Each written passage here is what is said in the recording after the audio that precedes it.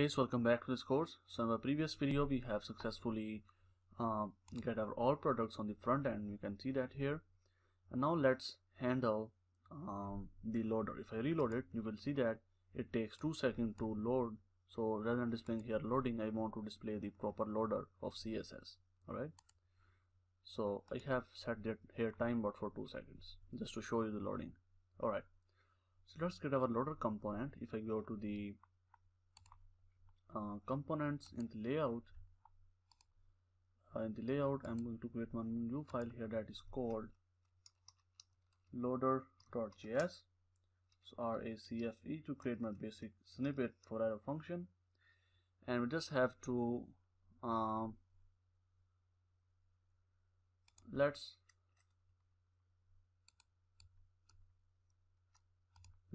type here the class name. So class name that is equal to the loader. Simply save it and that's it. If you go to my app.css file and search here loader, so this is the all CSS for the loader. You can see that here. So it is set to 360 degree. Alright, so these three are for loader. Alright, just CSS. So if I simply close it, you go back, go to the home, let's import our loader. So import the loader from /layout/the loader, and instead of displaying this loading h1, I put here my loader.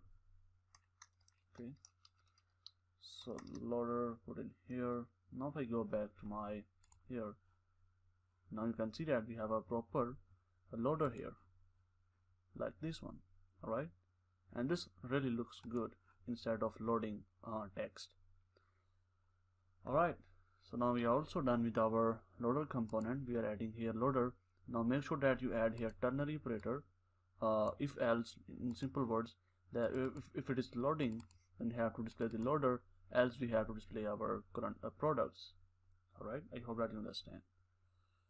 So that's it for this video. This is a very short video. I hope that you understand.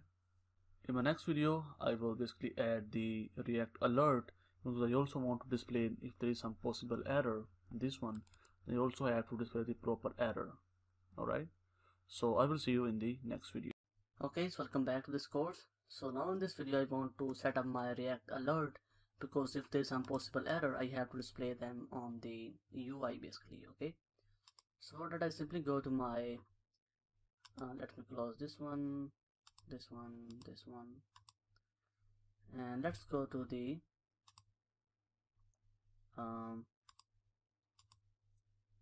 index.js, and here we first of all have to bring in the import. I have to bring in the positions,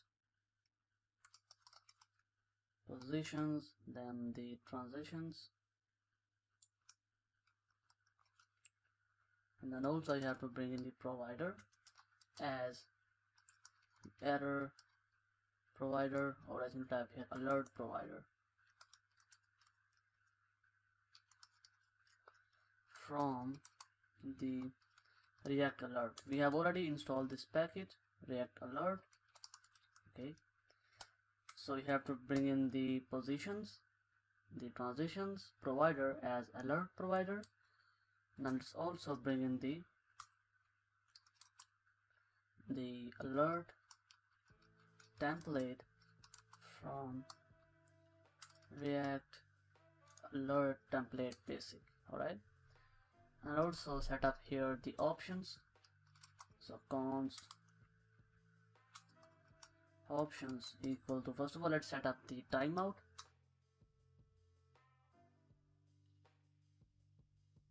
Remove the message, so I type here 5000 milliseconds, that after 5 seconds I have to basically disable the message. Alright, then we have to define the position of the message. So the position is going to be positions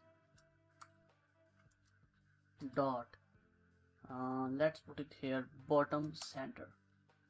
You can definitely change the position if you want. And then also I type here transition. So transition is going to be transitions dot scale. Okay, I want to scale it when it comes out from the bottom. All right, so we have to bring in these things. We have set up the options. All right, and now let's wrap it here. So I simply type here the alert provider. The alert provider we have to pass in the template. Oh, that is template that is equal to the alert template. Then you also have to pass in the options. So I simply spread here the options. Okay, and then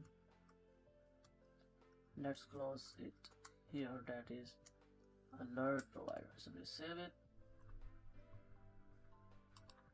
and that's it.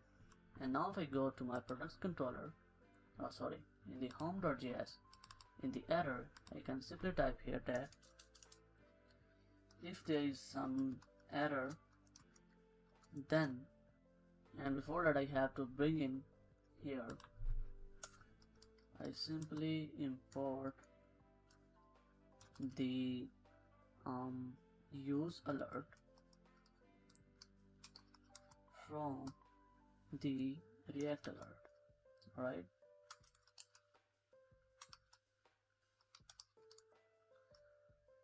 okay, so you have to bring in the use alert, then you have to use it. So I simply type here const alert equals to the use alert, like this, and then I can simply put in here alert dot error, and I simply pass in here the error message. Alright, there is also error dot success if you want to display the success message, and also I have to pass in here the error, that whenever the value of error changes, I have to call this use effect and it will display the error. So now let's go to the product controller to generate some error. So if I simply remove it from here, we don't need it right now. Save it, and now let's put in here that return next with new error handler that will say my error, and let's put in here like 400. Simple as that. Simply save it, and now let's also put in here the alert as dependency here. Simply save it, and now if I go back, okay, so we're getting our error again and again. I go back, simply close this tab, go here. So what I can do here is I can simply cut it from here and put that right here, and simply type here return, that is with some error I have to simply return from here with this alert. So we save it.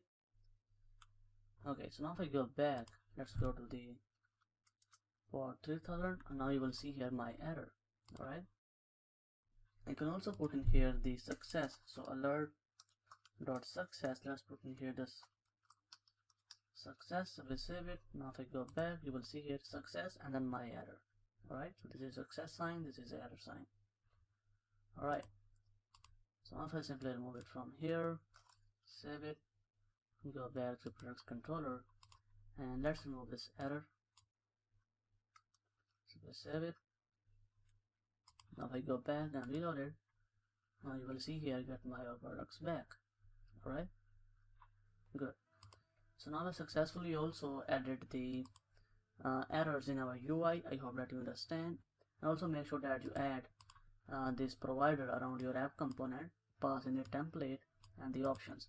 Now you can also modify the options if you want. You can go to the documentation of React Alert on GitHub or on NPM, and you can change these options according to your requirements. I have just keep it simple, just provide a timeout, position and a transition effect. Alright, so that's it for this video. In my next video I will basically, when I click on it, I have to display all the details of this product. Alright, so I will handle that stuff in my next video.